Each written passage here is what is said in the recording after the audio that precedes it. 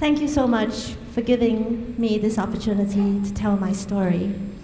And it's a story about my journey from organs to cells. So here it is. I was privileged to train in transplantation under two great surgical pioneers, Thomas Starzl, who performed the world's first successful liver transplant in 1967 in the United States, and Sir Roy Khan, who performed Europe and the UK's first liver transplant the following year. I returned to Singapore and in 1990 performed Asia's first successful cadaveric liver transplant. But against all odds, when I look back, the surgery was actually the easiest part. Next, raising the money to fund the procedure. But perhaps most challenging of all was to convince the regulators in a matter that got debated in Parliament that a young female surgeon be given the chance to pioneer for her country. But 20 years on, my patient Surinder is Asia's longest surviving cadaveric liver transplant patient to date. And more important, I am the proud godmother to her 14-year-old son.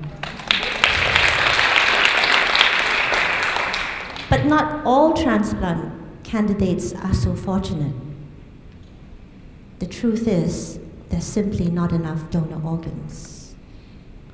While the demand for donor organs has continued to rise because of the aging population, the supply has remained relatively constant.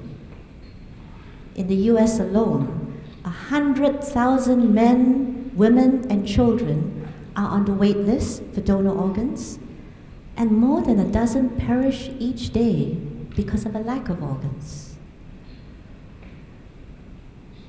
The transplant community has, over the years, worked to campaign in donor organs, and the gift of life was extended from brain-dead donors to living donors, relatives who might be able to donate a part of an organ to a loved one.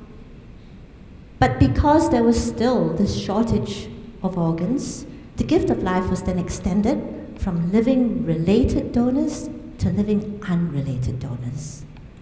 And here then has been a controversial situation.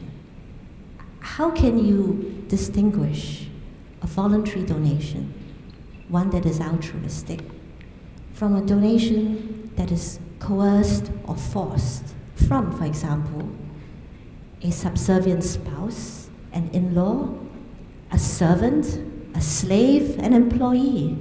Where and how can we draw the line? In my part of the world, too many people live below poverty line, and in some areas, the commercial gifting of an organ in exchange for monetary reward has led to a flourishing trade in living unrelated donors. Shortly after I did the first liver transplant, I received my next assignment, and that was to harvest organs from executed prisoners. I was also pregnant at the time. Pregnancies are meant to be happy and fulfilling moments in a woman's life. But my pregnant period was filled with solemn and morbid thoughts. Thoughts of walking through the prison's high security death row, because this was the only route to the makeshift operating room. And at each time, I would feel and imagine the chilling stares of condemned prisoners' eyes follow me. And for 2 years, I grappled with the dilemma of waking up at 4:30 a.m. in the morning, driving to the prisons, getting gowned, gloved, and scrubbed, ready to receive the executed prisoner's body, harvest the organs, transport the organs to the recipient hospital, and then bestow the gift of life to recipient the same afternoon. No doubt I was informed that consent had been obtained. But my one surgical skill that had given me so much fulfillment in my professional life now gave rise to feelings of conflict. From extreme sorrow and doubt at dawn to celebratory joy at bestowing the gift of life to a recipient at dusk. In my team, the lives of one or two of my colleagues were tainted by this experience. Some others may have been sublimated, but really none of us remained the same. I was troubled that the retrieval of organs from executed prisoners was at least as morally controversial as the harvesting of stem cells from human embryos.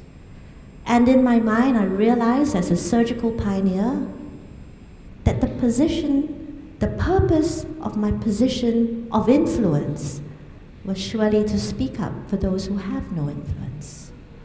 It made me wonder if there could be a better way to circumvent death and yet deliver the gift of life that could impact millions of patients worldwide. Just at that time, the practice of surgery evolved from big to small, from big open incisions to tiny incisions, keyhole surgeries. And in transplantation, concepts shifted from whole organs to cells. In 1988, at the University of Minnesota, I participated in a small series of whole organ pancreas transplants. I witnessed technical difficulty, and this inspired a shift in my mindset from transplanting whole organs to transplanting cells. I thought to myself, why not take the individual cells out of the pancreas and transplant these cells, the islet cells that secrete insulin to cure diabetes? Technically a much simpler procedure than grappling with the complexities of transplanting a whole organ. And just at this time, stem cell research had started to gain momentum following the isolation of the world's first human embryonic stem cells in the 1990s. The observation that stem cells, as master cells, could give rise to a whole wide variety of different cell types. Heart cells, liver cells, pancreatic islet cells captured the attention of the media and the imagination of the public. I too was fascinated by this new and disruptive cell technology, and this inspired a shift in my mindset from transplanting whole organs to transplanting cells. Today we appreciate that there are many different types of stem cells. Embryonic stem cells have occupied center stage, chiefly because they are pluripotent, which means they can give rise to a whole wide variety of different cell types. But the moral controversy surrounding embryonic stem cells has encouraged research into other different types of stem cells. Now, to the ridicule of my colleagues, and I will repeat again, the ridicule of my colleagues, I decided to inspire my lab to focus its research on what I thought was the most non-controversial source of stem cells: adipose tissue or fat. Yes, fat. Readily available and in abundant supply nowadays, and which you and I would probably have no qualms in getting rid of. Fat-derived stem cells are adult stem cells, and adult stem cells can be found in you and me, in our blood, in our bone marrow, in our fat, in our skin, and other organs. As it turns out, fat is the best source of adult stem cells, but a limitation to adult stem cells is because they are mature cells, they are restricted in their behavior, and unlike embryonic stem cells, are unable to give rise to a whole wide range of cell types. However, In 2007, two remarkable individuals, Shinya Yamanaka of Japan and Jamie Thompson of the United States, made an astounding discovery.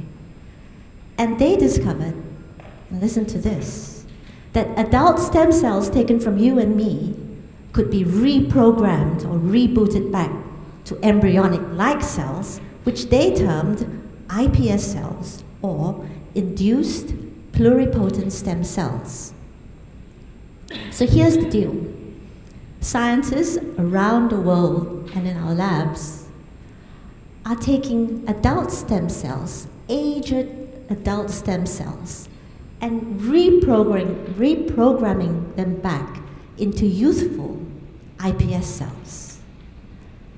And in our lab, we are focused on taking fat, adipose tissue or fat, and in the lab, reprogramming mounds of fat into fountains of youthful embryonic-like cells. Cells that may then give rise to other differentiated cell types that may one day be used in cell transplants. And if this research is successful, it may one day reduce the need for us to sacrifice human embryos for stem cell research. So there is a lot of hype, but also hope that the promise of stem cells may one day provide cures for a whole range of diseases. Stroke, diabetes, spinal cord injury, muscular dystrophy, retinal eye diseases. Are any of these conditions relevant personally to you? In May 2006, something horrible happened to me. I was about to start a robotic operation, but stepping out of the elevator into the glaring lights of the operating room, I realized that my left visual field was fast collapsing into darkness. Earlier that week, I had taken a hard knock during late spring skiing. Yes, I fell. And then I started to see floaters and stars, which I casually dismissed too much high-altitude sun exposure. What happened to me could have been disastrous, but fortunately I was within reach of great surgical care and had my vision restored, but not before a prolonged period of convalescence, 3 months to be precise, nursed in a head-down position. This experience taught me to empathize more with my patients, and especially those with retinal diseases. 37 million people worldwide are blind. 124 million more have impaired vision. Stem cell-derived retinal transplants, still in a research phase, may one day restore vision or part vision to millions of patients worldwide. Indeed, we live in both exciting as well as challenging times.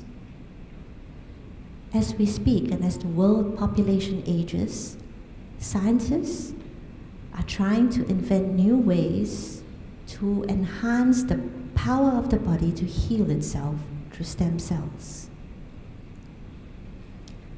It is a fact that when our organs or tissues are injured, our bone marrow releases stem cells, and these stem cells enter the circulation and travel and home into the damaged organs to release growth factors that help the injured tissue to repair.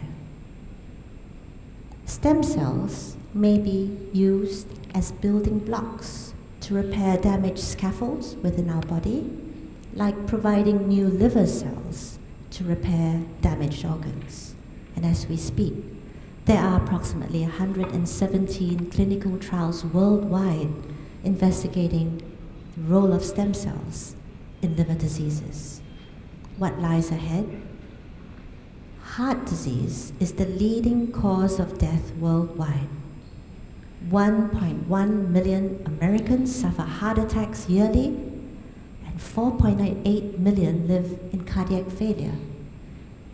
Stem cells may be used to deliver growth factors to repair damaged heart muscle, or to be differentiated into heart muscle cells to restore heart function. There are currently approximately 170 clinical trials worldwide investigating the role of stem cells in heart disease.